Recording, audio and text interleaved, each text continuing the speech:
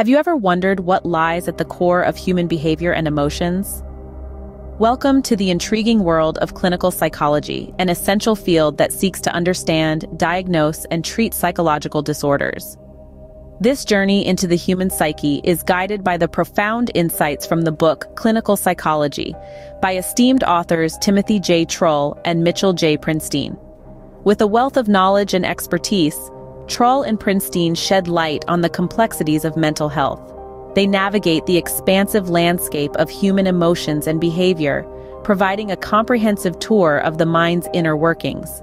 The book serves as a beacon, illuminating the path to understanding mental disorders, from the common to the complex. This is more than just a book. It's a map to the labyrinth of the mind, a tool to decode the enigma of human behavior. So buckle up for an enlightening journey. Dive with us into this fascinating exploration of the human psyche as we delve into the key takeaways from this comprehensive guide. Clinical psychology is a vast field, but at its heart are key concepts and approaches that guide understanding and treatment. Dive into the depths of clinical psychology, and you'll find three core concepts: psychopathology, psychotherapy, and psychological assessment. Psychopathology is the study of mental disorders, their causes, and their effects on individuals. It's like the map that helps us navigate the labyrinth of the human mind. On the other hand, psychotherapy is the process of helping individuals manage or overcome their mental health issues. Think of it as the compass guiding us through that labyrinth.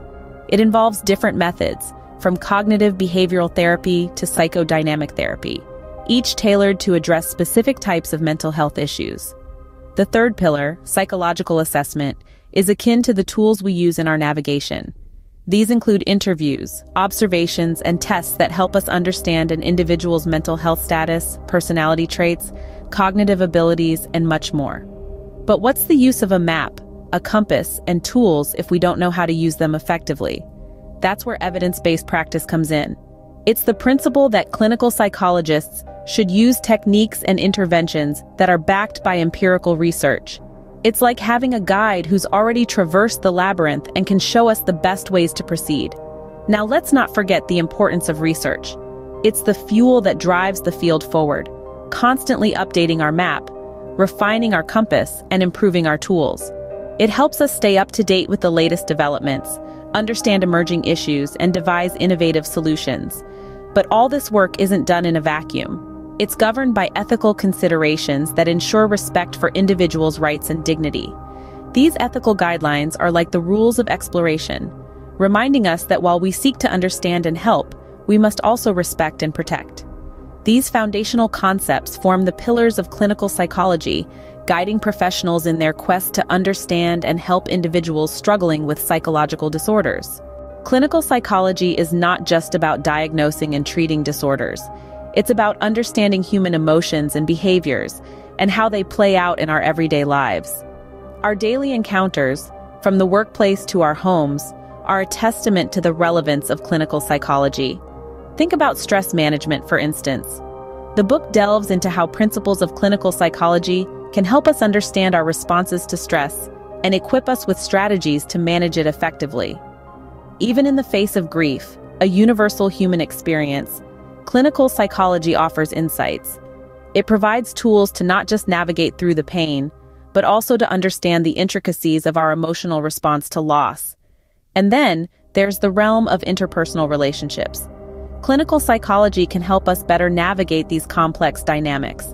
It guides us in understanding others' perspectives, improving communication, and resolving conflicts, essentially fostering healthier relationships. But the scope of clinical psychology doesn't end here. The book also discusses the future of this field, shedding light on emerging trends such as teletherapy and the integration of technology in mental health services.